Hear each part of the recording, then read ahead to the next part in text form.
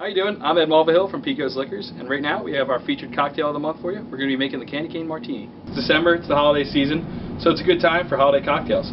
You're going to have a lot of holiday parties, a lot of family and friends around, so this one's easy, and it's festive, and it's great. So what you want to start out with doing? Up martini glass. Go ahead and dip it in a saucer full of grenadine.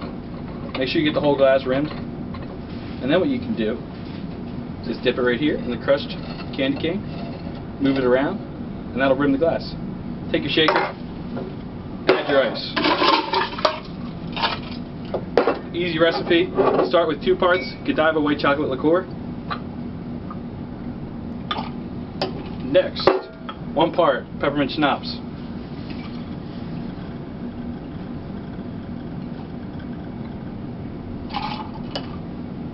Finally, 1/2 part Smirnoff vodka, vanilla vodka. Add it all together, add to the shaker, shake it up. You want to shake for about 30 seconds, make sure the whole drink's mixed and cold. Once you're done shaking, pour it out.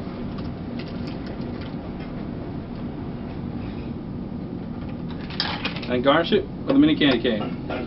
You can even go ahead and add a little grenadine to the top, swirl it around. Alright, so that's the Candycane Martini. Nice easy cocktail to make, and a good looking cocktail to make. So remember to stop by Pico's this holiday season for all your holiday drink needs, wine, spirits, and beer.